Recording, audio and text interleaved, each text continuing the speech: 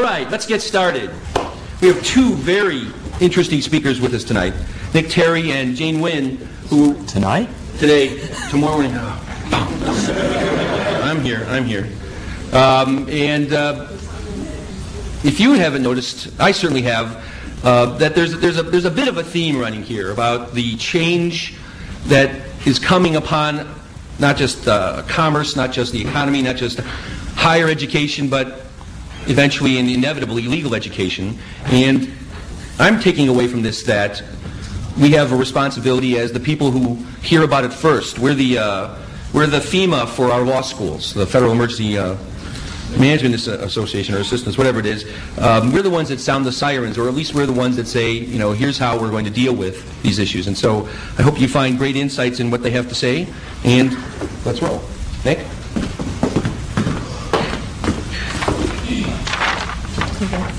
Thank you. Let the record show it's 6 minutes past. Good morning. And a particular... Thank you. Look, they obviously brought extra caffeinated coffee, John. And a special greetings to the geeks in C50, having the true distance experience out there. This is a unique group, one very close to my heart. I look out and I see visionaries, I see missionaries, and I see Tom Bruce. In our very diverse ways, we're the go-to guys on this. We're the implementers. We're the ones that are being challenged by our institutions to come up with the distance learning strategies. And when we look for guidance, I think where we go originally is to that relatively thin slice of e-commerce as we know it. And we look to Amazon. And I'll answer the question for you. Most of us see in Amazon far greater value than anything in bricks and mortar bookstores. And those of us who are not relying solely on the vagaries of our TIA craft statements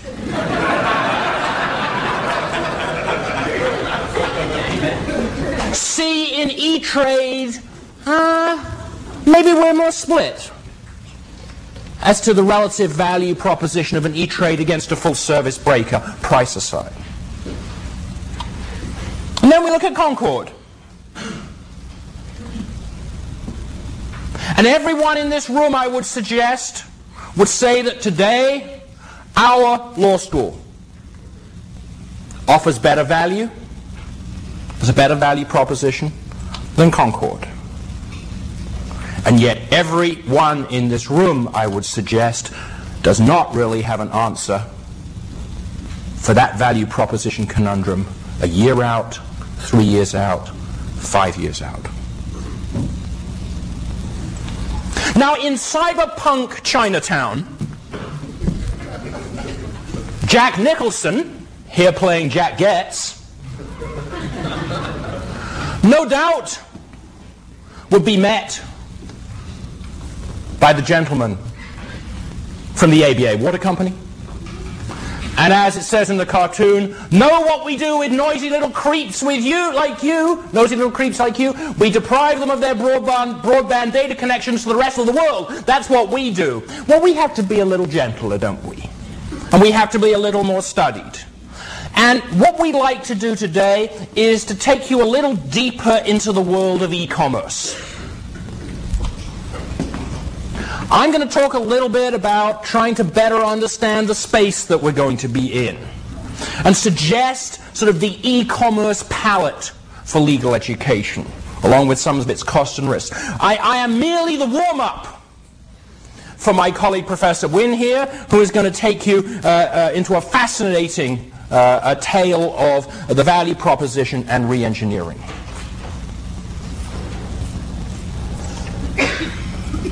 The transformative technologies are extraordinary. Wireless will remove most of the last vestiges of physicality from the net experience. Broadband, with its speed and persistence, will change the very relationship we have with our institutions and with our students, as it becomes so simple to extend beyond the physical law school space. I don't know about you, but since DSL got plugged into my home network, it's very hard to leave the home office. The net we're building is truly global. It's opening up fascinating new markets for us and bringing in new competitors. Yet the subtler nuances are perhaps where we should be looking. By about 2005, the dominant area of e-commerce is going to be Europe. The net is going to lose its US centricity. That old adage about the First Amendment merely being a local ordinance will actually come true. Convergence, the most horribly overused term in e-commerce. Who cares, frankly, what it will look like, what World Wrestling Federation stuff will look like when it's enhanced by AOL? But when you look at what's coming to your handheld as we converge data and global positioning and voice, then I think it's exciting. And to me, all this brings ubiquity. The net will be everywhere, accepted and expected, worn like underwear.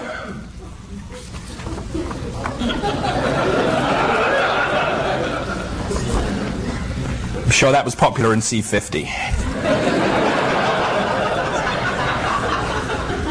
Now, viewing legal education as a service strikes a discordant note amongst those who are tasked with training a learned profession.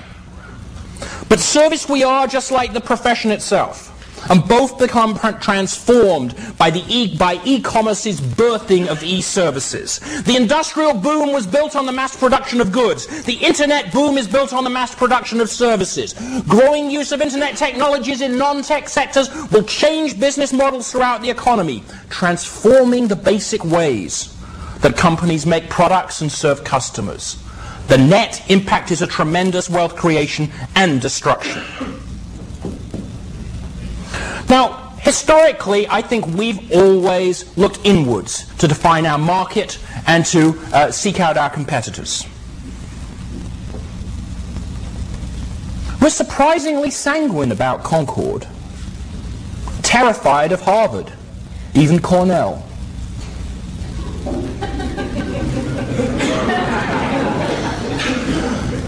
But to my mind, the real challenge, the real destabilization is going to come from a larger space. Law school space is a relatively small market.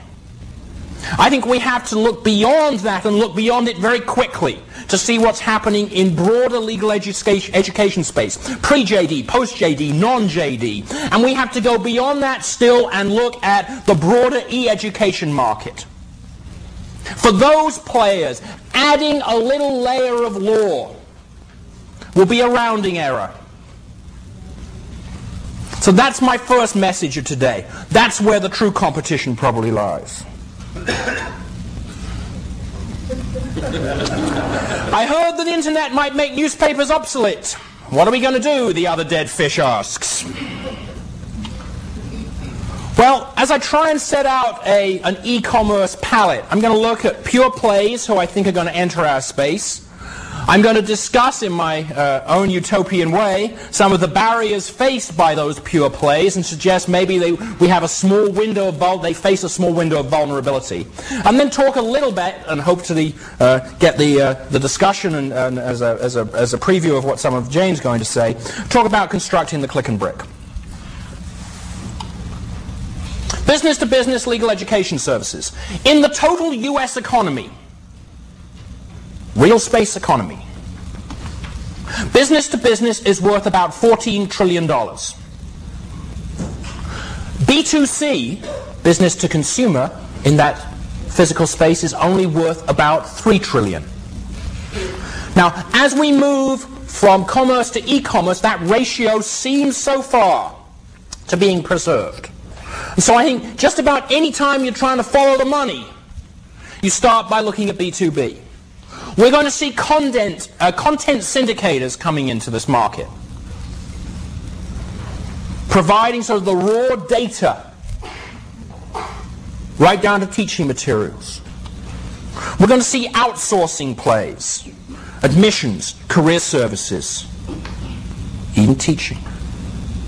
And we're going to see a real growth in distance education, total solution providers, coming to a law school president near you very soon. At the B2C level, intermediaries are likely to have the most immediate impact, dramatically reducing applicants' information costs and breaking up our geographically based monopolies.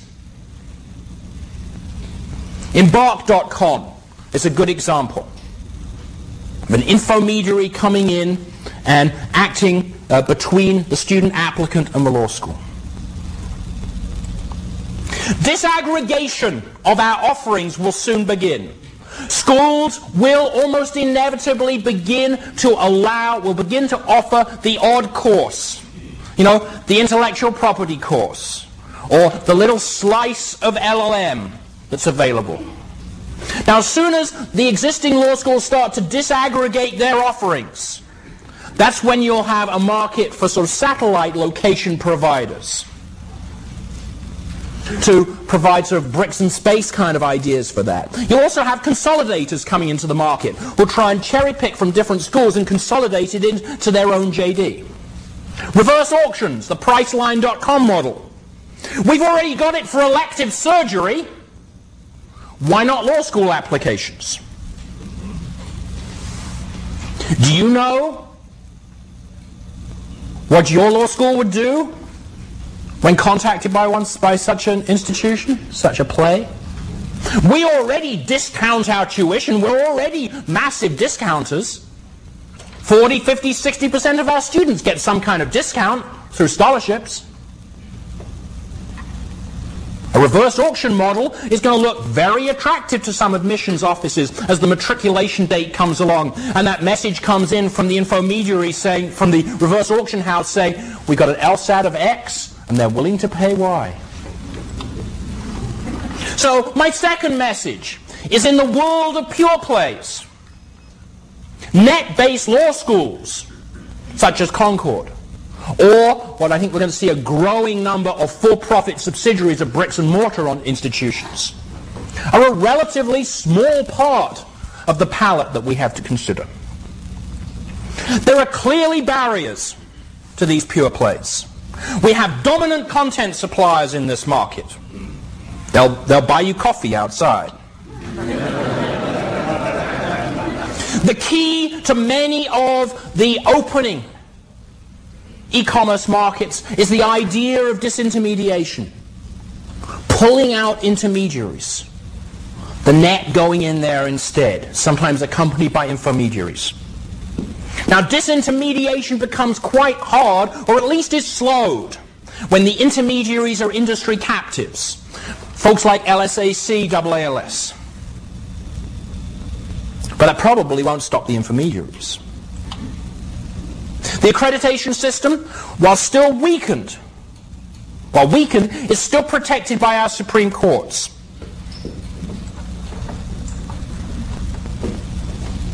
Amongst Silicon Valley venture capitalists, the dominant paradigm has recently shifted from so you want to be a millionaire to survivor.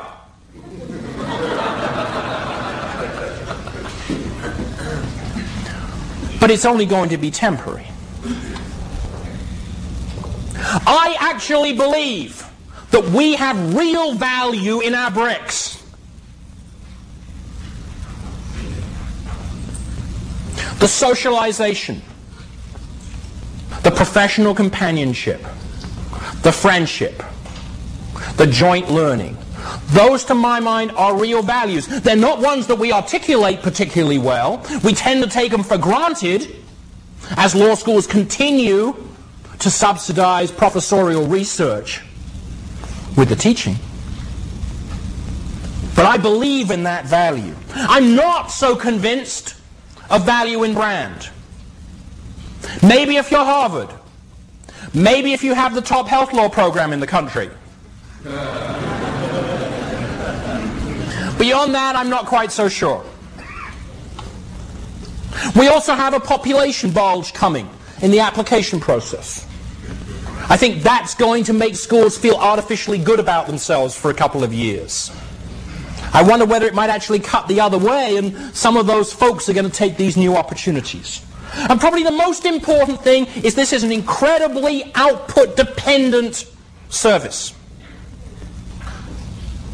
These cookie-cutter lawyers swimming away, the ones just out of law school are especially frolicsome, they note. For as long as the hiring partners come from the traditional educational process, that's going to form quite an impediment to the new e-service providers.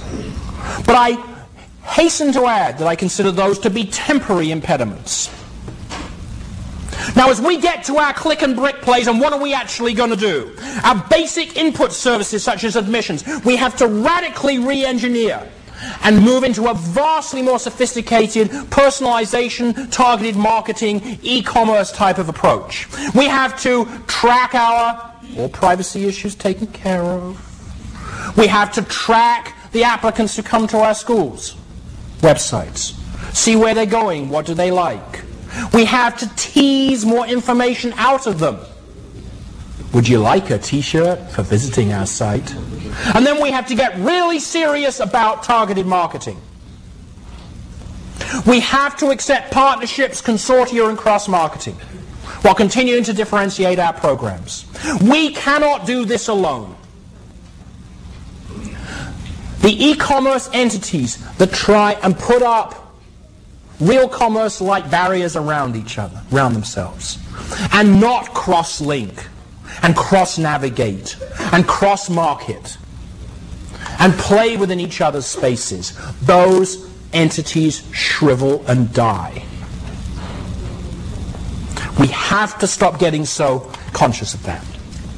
We just get into strong pedagogical and curricular reform, robust distributive education for our traditional systems, distant options for LLM part-time evening students, and a huge audience of non-lawyers, professionals who want to learn some law. And back to my bricks. We must continue to re-engineer our physical spaces to dramatize those social and professional areas, establish that value. If we're going to say law school is where you make friends and socialize and learn to interact with other professionals, we must have space that allows people to do that. The costs and risks are immense. You all know the decanal fantasy model. Webcams, a couple of adjuncts, and a work-study student knows HTML.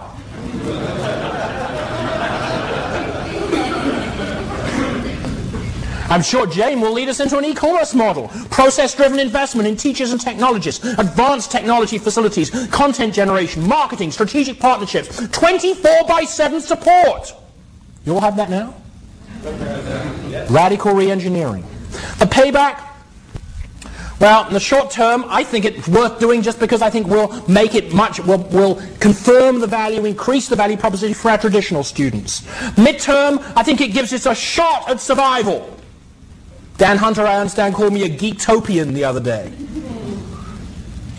Maybe I am. Midterm. Utopia, incidentally, is a word that Australians have no use for until they emigrate. Long term.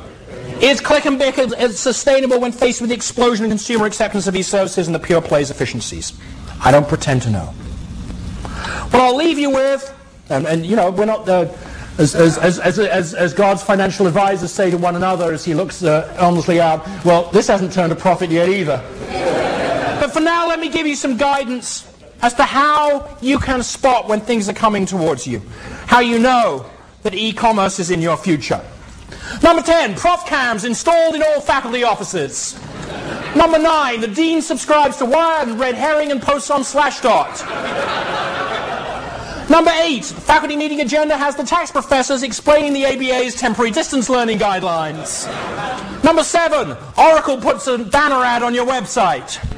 Number 6, the career services director is replaced by the vice president for order fulfillment.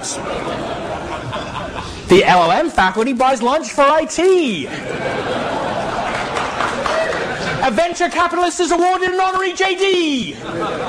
Candidates for teaching positions are asked to give job talks in front of a blue screen. The library is renamed the Content Development Division. And the number 1 sign that e-commerce is in your future: every morning the Dean searches for Concord on www.comfailures.com. Thank you very much.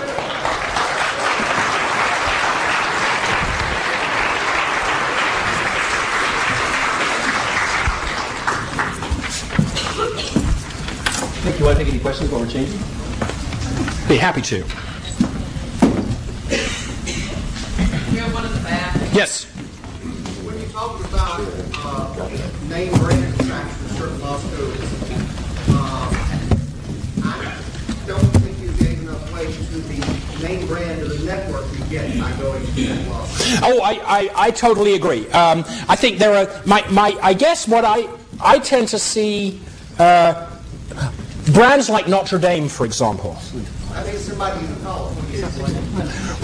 But I mean, Notre Dame, I think, is a good example of which has an incredible alumni association, and so on. But I mean, I look at places like that as branding that tends not to be pulled out of the law schools, but probably as a product of a sports team. I'm skeptical about any brand that we're really generating from within the law school part of the institution, apart from a very few.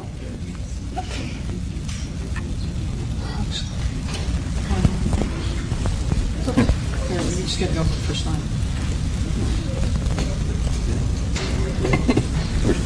Yes. Follow up on that, I guess, the holy grail for the student is the job of a big city law firm. And right now, it's just not going to happen. Students graduate. Very good. The question is, the holy grail for the student at the moment is the job with the big city law firm, and that is not going to happen at the moment with a graduate from distance education. I beg your pardon? Or in the near future. Or in the near future.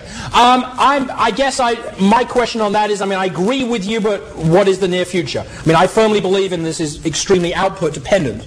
But I think that probably only has another 5 years of real life in it. I'm cutting into Jane's time.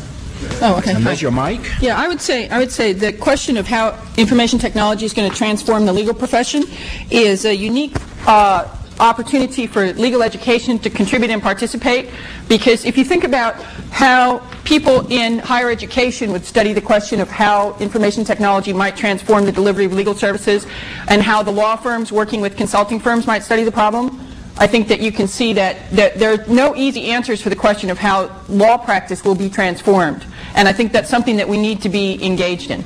I have to say, if I had had any idea that Nick was going to be so witty or have so many entertaining slides, I would have asked him to go second. I usually start out when I talk at e-commerce events, I start out by explaining that I'm a bankruptcy law professor so that people will lower their expectations. So I'm going to talk about reengineering. I'm really a business law professor, and I work a lot in electronic commerce law. And so because I hang out with people who are undergoing reengineering in their organizations, that's how I got tagged to talk about reengineering.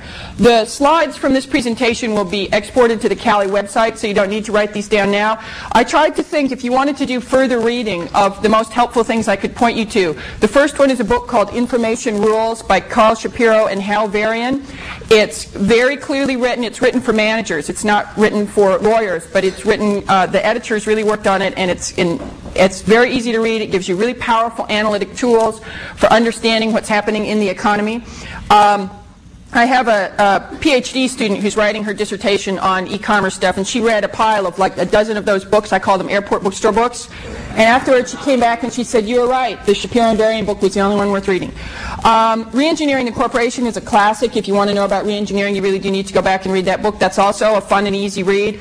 E-Business, A Roadmap for Success, is a little paperback book by Addison Wesley that explains things like enterprise resource management and customer relationship management applications, if you want to know the guts of how they work. There are 2 recent articles in the Harvard Business Review. One is Hammer updating his reengineering to take account of the way it works now, and the other one is Getting Real About Virtual Commerce. That's just kind of a thumbnail sketch of some important trends in e-commerce. And finally, because lawyers like to learn from case studies, in Business 2.0, which on their website is business2.com, in the June issue they had case studies. So they read like law school cases, reported opinions, 5 who get it, 5 who don't. I think it's always useful to focus on the people who've bollocksed it up. Okay, what is reengineering? Reengineering, you have to define the value proposition for the customer. It's all about becoming customer-centered and putting to one side all your preconceptions about the nature of your market, the nature of your organization, and the nature of what you're providing your customer. Then you have to identify the processes that will allow you to deliver that value. And you have to start with an open mind about thinking what those processes are. And the little article in the Harvard Business Review is very clear about explaining that reengineering processes don't come into being by themselves. They don't come into being painlessly, and they don't come into being without a lot of resistance, political backstabbing, general carnage in the existing bureaucracy. So you have to make someone in the organization a process owner. You have to give them some traction and some leverage for forcing changes through. And you have to cut away the dead wood, which is fairly horrific and painful. And then when you come out on the other side of all of this, either you've tanked the corporation or you've created a learning organization. And how many people did you hear about Hershey? Hershey didn't have any candy on the shelves. There was no Hershey candy on the shelves at Halloween. Did you know about that one? They bollocksed up their reengineering. So, heads rolled and Hershey will survive, but they learned their lesson. Okay. Now, I went to law school when critical legal studies was in fashion. You can now date me. When I was reading the Hammer and Stanton piece in the Harvard Business Review, this sentence jumped out from the page at me. It says, reengineering has allowed executives to see through the surface structure of their organizations to the underlying purpose, the delivery of value to customers in a way that creates profit for shareholders. And I thought, it's deconstruction. Okay, now, how many people thought critical legal studies was an effete, self-referential, pointless exercise? That's the conclusion I came to. I go to conferences where managers are struggling to understand technology. They're struggling to understand its implications for their markets and for their organizations. E-commerce is not about empowerment. E-commerce is not about enhancing strategic competitive operations. It's about fear. People are scared witless. It's traumatic. And so the idea of deconstruction was that somehow there would be this sort of Marxian reorientation of power. It's happening in the business sector today. People are suffering and they're really frightened. So, in higher education, it's like, where is it? You can hear a pin drop, right? People have guaranteed lifetime employment. In China, we call that the Iron Rice Bowl. Okay? Okay, what's the information revolution? The Shapiro and Varian book is a superb explanation to the information revolution to everybody who hasn't been following engineering and technology developments in telecommunications and computers for the last 25 years. Okay, we all know, Moore's Law and Metcalfe's Law, communication and information process costs are falling faster than other costs. So if you can find a way to position yourself to take advantage of that, you will be able to kill your competition. Disintermediation to reintermediation. Nick talked a lot about that. We are the intermediaries that are being disintermediated, and we will only be present for the reintermediation if we have reinvented ourselves. Network effects, from many to few, unless open public standards define networks. I actually shared a cabin from the airport with the guy at Oracle, and he said, Microsoft isn't the only one doing it. Okay, how many people know what the percentage of market share Oracle now has for relational databases that power e-commerce? They're getting up to Microsoft-like numbers. And Shapiro and Varian explained very clearly why that is a characteristic of the information economy. The only way to create an end run around it is to have open public standards. Read CALI, okay? That if institutions don't put their weight behind collaborative open processes, it will be survival of the fittest, and most of us aren't going to like the way that comes out. The great information revolution global land grab is now underway. That architecture is being put in place. It's taking shape now. And if you're not a player, you're not going to be present when the final allocations have been decided. This is the final thing is an actual quote that I read in an article in the Wall Street Journal in about 1996 or 97. And they're actually talking to one of the editors at the Dow Jones organization, the parent organization, and they said, you know, all of us media people look at the internet and we say, do you want someone to eat your own, do you want to eat your own young, or do you want someone else to do it for you? I mean, and that's what we're facing in legal education. You can't say, I think we're doing a good job at this law school and I don't want to deal with this because I feel confident about the quality of the product we're delivering. I mean, someone's eating your lunch if that's your approach. And then finally, a revolution is not a dinner party. That's a quote from Chairman Mao, by the way.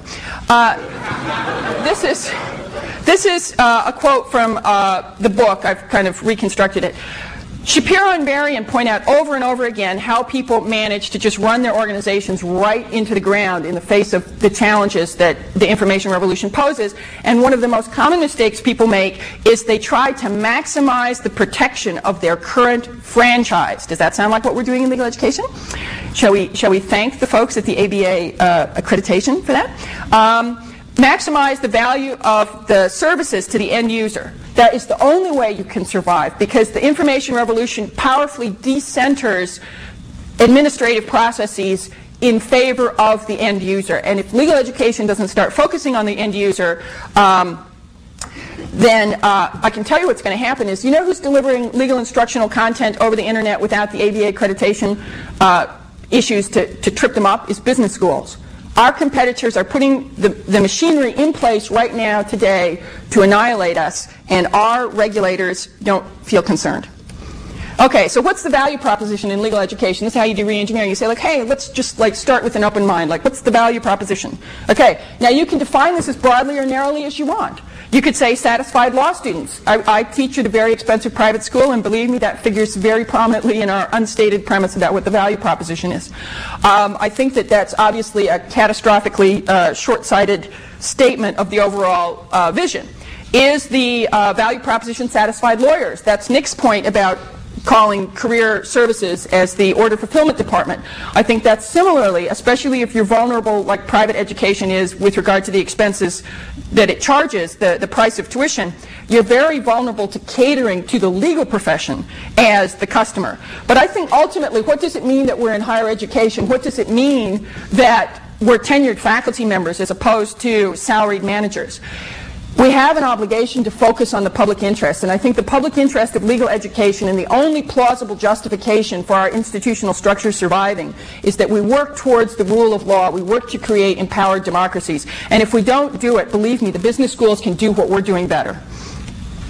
So what's the surface structure of legal education today? Remember, that's what reengineering is. It's about peeling away the surface structure and looking underneath to the real values. Okay, so the surface structure is like doctrinal. You know, when I talk to my colleagues at my law school, they say, well, you know, should we add some new courses? And I think, I don't think that's what we're trying to do. Another way that you could characterize the surface structure is you could say, well, you know, faculty and staff have certain relationships to each other. Faculty and students have certain relationships to each other. Tenured versus adjunct. These are existing hierarchical bureaucratic categories that are the kind of distinctions that the reengineering process sweeps away. And I think that, I mean, when I got, you know, bitten by the technology bug, several years ago, I made the decision that I had to learn to live in a world without tenure. And so I'm prepared for the reorganization of legal education to mean that my performance will be evaluated continuously, and there will be consequences for failure to perform. On the other hand, I do have to say that I am waiting to be bought out. I'm not surrendering tenure without a compensation package. Okay, so psychologically, I'm prepared. Okay, identifying the process. Okay, now this is like Nick and I had talked about the possibility of having a document camera and soliciting comments from the audience, and if we have time in the Q&A period, we could do that. This is just like a wild guess, a wild stab at what's this alternative parallel universe that we might live in if we complete this reengineering successfully, and it's still us and not all of our adjunct faculty that populate law schools. Identifying the process. You have to talk about value to the customer, which is, according to my assertion, the public, the American public that needs to understand their rights and obligations in a democracy. what would be a way of delivering that, making, a strong democracy where people understand their rights and obligations? As a first stab, I would say, how does the public experience law? Start with that as your basic premise and say, let's make sure that when a human being comes into contact with the legal system, they are dealt with in a manner that seems rational and responsive to their concerns. So I would, just as a first guess, I would say, think about the delivery of legal services to the public as your baseline, and try and organize a legal education that makes sense in that context. Now it's like, well, but like, what happened to all the courses we have today? Where's the substance? So I'd say, I don't know. I mean, you could teach contract law and torts and securities regulation as modules inside a practice course. That's just a suggestion. You can say it stinks. I don't care. Okay. Okay, now, in terms of identifying the process, one of the things that I think is very interesting about looking at the delivery of legal services as broadly construed as possible. When you look at the technologies that are driving the reengineering process in the private sector, there are some very specific applications and technologies that are changing the way corporations relate to their customers. One of them is customer relationship management applications, and one of them is enterprise resource management applications. And I don't think it makes sense for me to try and go into a huge explanation of this right now. Some people may already know what's going on. If these are terms that you've sort of seen bandied about, but you don't have a very concrete understanding of what they do, that book called E-Business, what is it called? E-Business, whatever it is, E-Business Manager's Guide or something. It has a chapter on customer relationship management. It has a chapter on enterprise resource management. So that's a very good, simple resource that you can turn to. Customer relationship management software, if you're not familiar with it, it's what tells the person in the corporation dealing with you whether you're a valued customer or not. I don't know if you've heard the metrics, but the 10% of customers generate 90% of corporations' profits. You can see it in the airlines. I fly a lot now, so I'm Advantage Platinum. So the upper class Advantage people account for 90% of the profits of American Airlines. And how can I tell that that matters? I called up a reservation on Travelocity, and then I went home and I left my computer on overnight, and the following morning I called up to buy the ticket. Now, why did I buy the ticket with the phone? Because I spent a lot of time studying e-commerce. I do not buy stuff over the internet if there's a telephone I can call.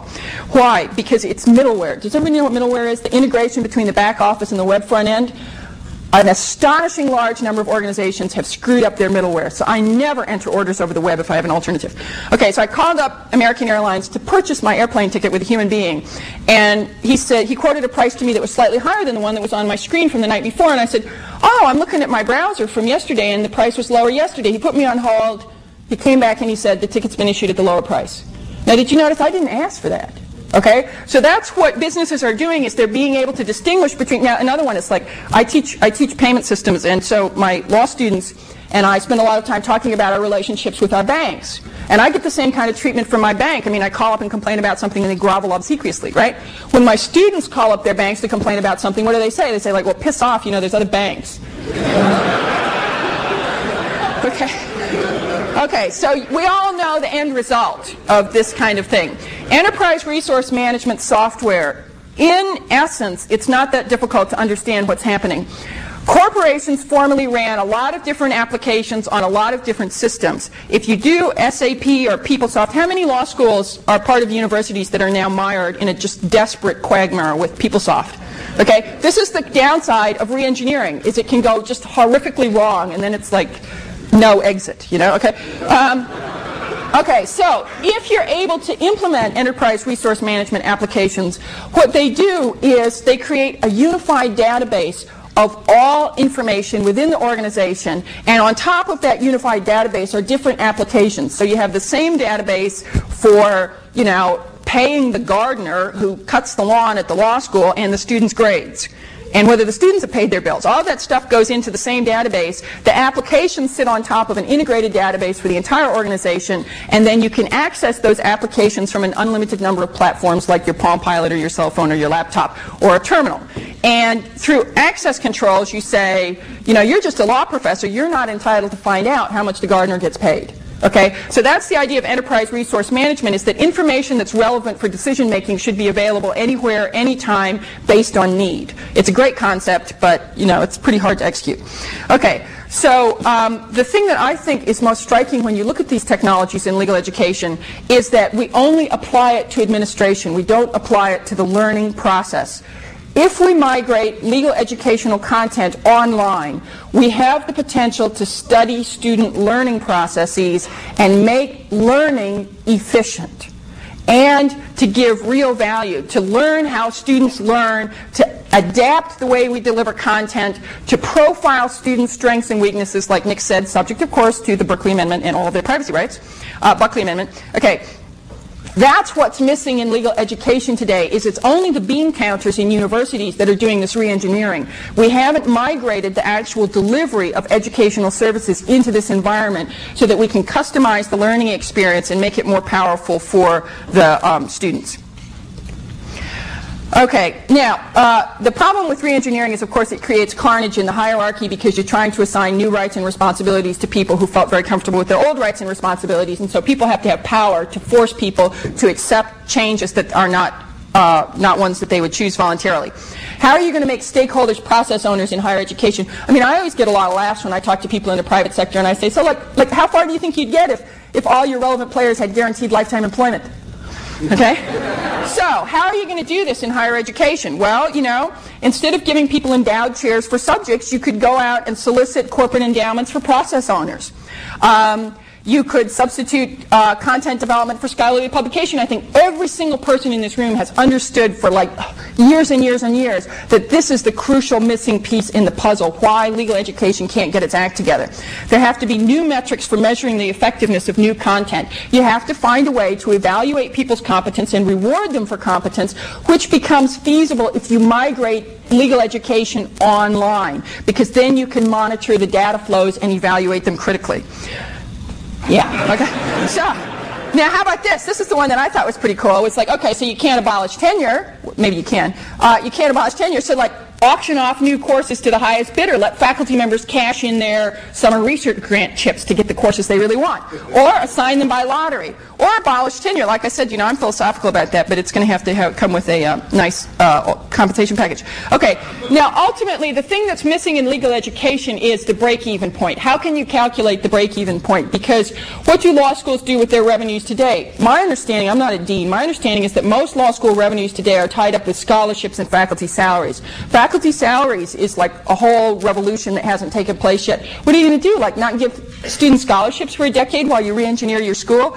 The only way I can see out of that particular bind is, as Nick was pointing out, new markets, new revenues have to be discovered and tapped to create new revenues to make re-engineering possible, because it's going to be horrifically expensive, not just unpleasant for the human beings living through it, but in fact, like a root canal, you pay for it too. Okay, so that's the only way I can see out of that particular conundrum, but it becomes possible if you think of legal education as building empowered democracy. And then ultimately, after you've survived all that, you've created a learning organization. Okay, so that's the payoff in terms of substance at the end of this. You could engage students, lawyers, clients, and the public in the process of articulating what it is that people need to be taught and need to understand. Okay, now, one of the points about network effects is that once we have migrated the delivery of legal educational services into an online environment, there's going to be a very powerful tendency for there to be just one U.S. law school. That's the way the technology works. We as human beings can intervene in the unfolding of the technological processes and try and produce different outcomes. There could be a consortium of law schools, which is why I think CALI is so important. Basic legal services could be delivered through law firms instead of law schools. I used to do law and society stuff before I started learning software stuff, and it's a brute fact of the delivery of legal services in the United States that like 70 to 80% of all potential demand for legal services is absolutely not met. When you go up from Legal Services Corporation or law school clinics providing to the indigent, until you hit the point where people can actually afford to pay for legal services, that's the American working class and the American middle class, and law schools could meet that demand without inconveniencing any of those people that place our graduates. Now, logically, Okay, we can dispute the economics. Logically, as Nick said, it's global. Information technology is creating a global environment. So it's like, no, it's like not one U.S. law school, it's one global law school or consortium of law schools. Okay, now, but in fact, why is it a law school? Why isn't it a legal services delivery vehicle?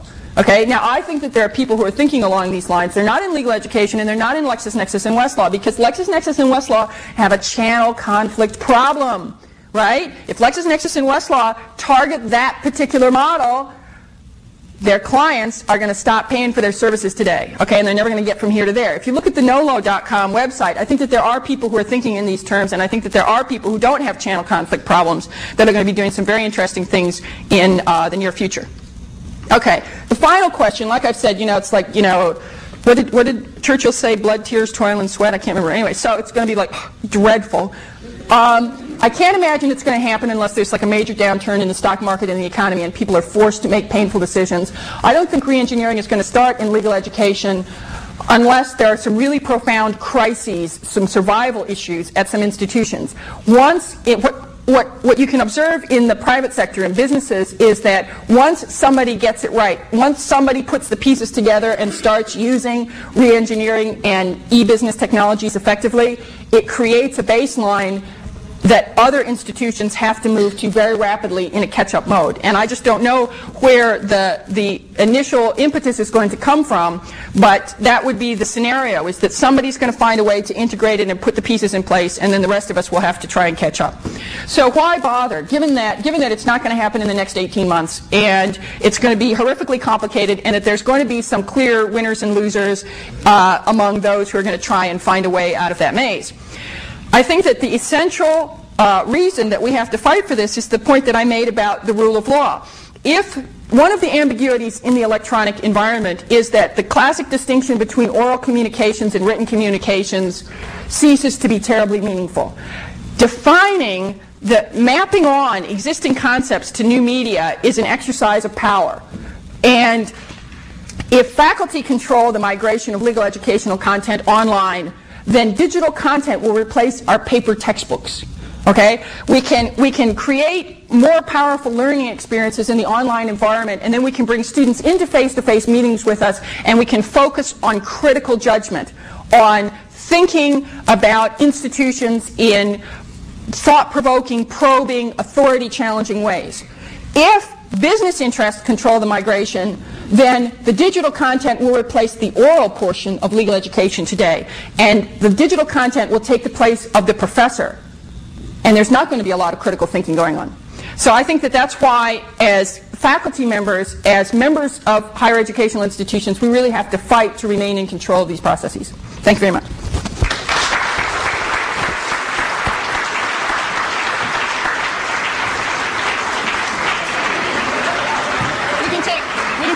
I guess. Questions? Take a question, sure. Yeah. It's not. Yes. What advice you have for the ABA? Reengineering? What advice for the ABA? Wake up and smell the coffee? I don't know. I mean, are you a representative of the ABA? No. Maybe they should do lunch with Nolo. I don't know. That's a political question that we'd have to talk about in the hallway and think of ways to raise their consciousness. Are there any other questions? Yes, up in the back. Sometimes I think the concern for the Concord experience is somewhat misplaced. When I look at the analogy of CALI itself, over time the attendance has been more fully attended, more participation. And you would think that if there was a group or a time when the kind of online educational experiences would handle and substitute for coming together, you would think CALI would be an example where you could do that. On the other hand, that really isn't happening. We're coming more together. So I can't see that Concord truly is going to be drawing people that far apart. And I wonder if really the assessment is made by the president himself, who said it's really a niche. that he's trying to follow on to. The folks who wouldn't come to law school. But I guess I don't see that it's quite so all-pressing as I think sometimes we're hearing. Okay, so the question, if I could just try and restate the question was, if people who understood how to use technology were really fully taking advantage of it, this would be a virtual conference instead of a face-to-face conference. And Concord is a niche player, and it doesn't really have that many revolutionary implications for legal education as a whole, so our concern's a little bit overdone. So I'll let Nick answer that. I think that goes like and then anything that Nick doesn't cover, I'll add. I'd go back to the statement I made about the different layers of different layers of players in this market. I think Concord is a niche is a niche player at the moment. I think the real players are going to be coming in from outside. I think if you have an educational e-services system that you set up, and clearly those are being set up at the moment. Those are the players who are, those tanks have already rolled. I mean, that city has already been surrounded. Now, once that infrastructure is set up, layering on different subjects, until they get to L, is going to be relatively simple, relatively cheap. And that's, I think, what you're going to see is you're going to see lots of little sort of niches, or what appear to be niches. The Concords, some whoever buys Harcourt Brace, what's going to happen there? And the question is, what are we going to be doing in 3 years' time when suddenly you look out and all those little pieces have popped their heads out of the ground, and maybe someone comes along and says, hey, let's aggregate them. So I agree with you, but I don't agree with, I don't think that because it's a niche player that it shouldn't be an incredible amount of concern for us. Okay, yeah, I'm in agreement with Nick's comments, and I'll just add to them in a few ways. I have a colleague named Walter Efros at American University who says the most important thing that happens in conferences is the hallway conversations. So people will continue to come to conferences to have the hallway conversations. And I think that the point that I'm making here is that electronic media doesn't have any clear and obvious application to what we were doing before electronic media existed. And so there's a whole redefining and reinterpreting process that goes along. And that's the point about deconstruction. Who has the power to reinterpret? And I think that that's something that we need to remain engaged in, is deciding in what context can we eliminate the, can we eliminate the face-to-face interaction and replace it with electronic media? And there are no obvious and simple answers. So the fact that people are still willing to fly to Chicago and attend a physical conference is important information that needs to be analyzed. With regard to whether or not Columbia, is that Concord? Sorry. Concord. The rumor about the merger, apparently. The question about whether or not it's a niche player, I think it's very important to look in the economy at which sectors of the economy have been most traumatized by sort of e-business technologies. What is it? It's like brokerage firms, financial services generally, realtors, travel. Things where the transaction itself had already been standardized and automated before the internet came along and facilitated more ubiquitous participation in the transactions. If you look at legal services, the market for legal services, and you compare that with, say, for example, the computer reservation systems by the airlines were developed, starting in the late 1960s. That's one of the reasons that once the internet interface was put on, the travel industry has been just most transformed or devastated, or however you want to think it, depending on whether you're an employee, right? Depending on how you want to think about it, it has been most transformed because they had 30 years of re-engineering work behind them when they put that internet front end on. When you look at the delivery of legal services, this goes back to the question about, placing law students and jobs. Legal services is a sector of the economy that is relatively untouched by the things that I was talking about: enterprise resource management, customer relationship management. We were early adopters of specific technologies like online legal research and automation of document production. we are late adopters with regard to the technologies that provide the sort of synthesis and integration of those operations and allow the top-level management to see the structure and the relative efficiencies and inefficiencies of the overall operation. So if legal education appears to be kind of out of it in terms of IT, it's because the legal profession is kind of out of it in terms of IT. And so that's something, again, what I was saying is that legal education needs to participate in the process of migrating legal services into this environment so that they contribute to democracy and not just to the profitability of existing law firms. Is it, without disagreeing about your point about Concord being a niche player. That's a great place to end on. Oh, okay. All right. Thank you. Pleasure.